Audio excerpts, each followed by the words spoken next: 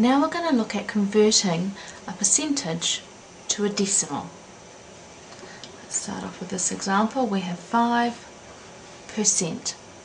Now the thing with the percentage symbol is that you need to remember that percent means divide by 100. So 5% is the same as saying 5 divided by 100. Now you can put this into your calculator and that will give you 0.05. Let's have a go with another one.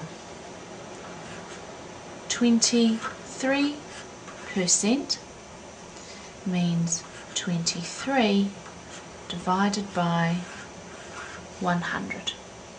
And you can put that straight into your calculator and that will give you 0.23.